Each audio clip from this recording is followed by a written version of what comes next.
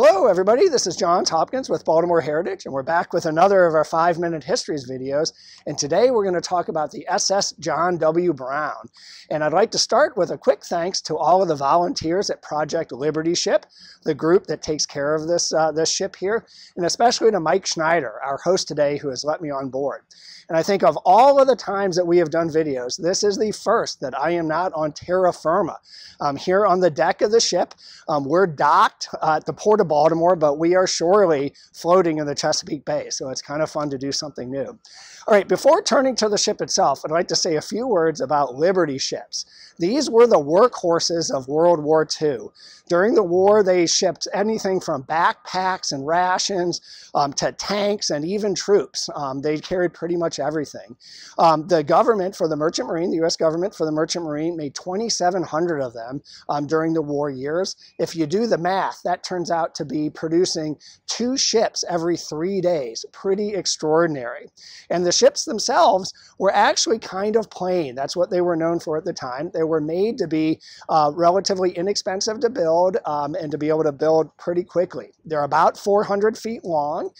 They can carry up to 10,000 tons of cargo, and they were designed to last about 5 years. So really they were designed to win the war, but not be permanent features on the high seas. If you're wondering where the term Liberty ship came from, it came from when they were first launched.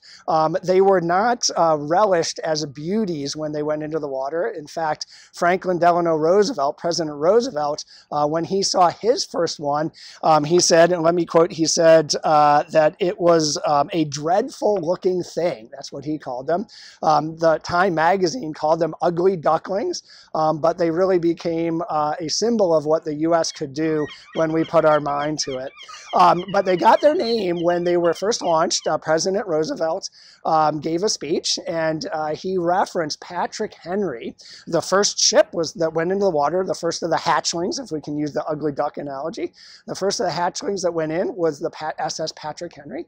And Roosevelt quoted his famous line about "give me liberty or give me death," and then said that these ships would bring liberty to Europe. And in many ways they did. So that's how they got their name. Over the war years, they were transport ships, but at least one of them was able, with its small amount of guns, to sink a German warboat, and they did very well. After the war, there were 2,400, so 24 of the 2,700 were here, were left. A number didn't make it, and the U.S. Navy repurchased a number of them, but Greek entrepreneurs from Greece purchased upwards of 500 of them. Italian shipping entrepreneurs purchased almost 100 of them and turned them into fleets. Some of those folks got fabulously wealthy, and although we may not recognize the names of most, we will recognize the name of at least one. And his name, this young man who purchased a number of Liberty ships, was Aristotle Onassis. And he, of course, went on to become the second husband of Jacqueline Kennedy after President Kennedy was shot. He got his fortune as a shipping magnate with former Liberty ships.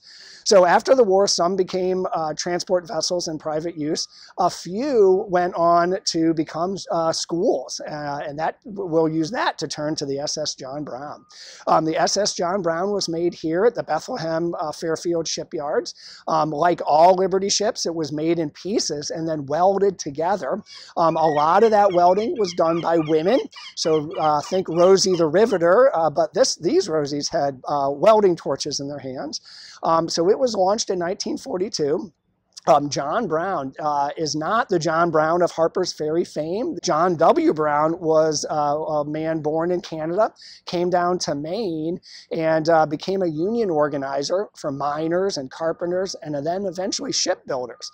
And the deal was, in World War II, if you raised enough money or were part of a group that raised enough money, you could name a ship. And so what better name for a ship here, a Liberty ship, than after a man who fought for the rights of shipbuilders themselves. So it was launched in in 1942. It took 54 days to build. It was one of the earlier ships, I think ship number 64 out of 380 some out of Fairfield. It cost $1.75 million, and it took 500,000 man hours to build, or actually probably man hours and woman hours. And it too was just about 400 feet long. But its first cargo included, let me read this, included 2 Custis P-40 Warhawk fighters, airplanes, 40 Sherman tanks, 200 motorcycles, 100 jeeps, 700 tons of ammunition, and 250 tons of canned pork lunch meat. All of this was headed to the Soviet Union via the Persian Gulf for the war effort there in the early years of the war. So after the war, this ship became sailed up to the Hudson. I think it did 8 voyages total, and then sailed up the Hudson and became part of the New York public school system, the SS John W. Brown High School, training young men to become merchant marines. And it did really well there for things like marine radio and marine electronics, even marine business. Maybe they took a page or two from the Greek and Italian entrepreneurs. But in 1982, budget cuts forced its closure. By then, or just shortly after then, a group called the Project Liberty Ship formed of volunteers to help care for this ship. And it sailed down to Norfolk, Virginia, where it was cared for a number of years until 1988, when it sailed up here to Baltimore. And we are here in the port of Baltimore on the water, and it's been here ever since. In 1991, it got totally refurbished and is now one of only 2 Liberty ships that's fully functional. In a really poignant way, it did in 1991, it went back out to the Chesapeake Bay and passed its sea trials, just as it did when it was launched from the Bethlehem Fairfield yards in 1942. So very neat there. And I'm going to end by saying, COVID or not, this is a working vessel, a museum that goes out under the water.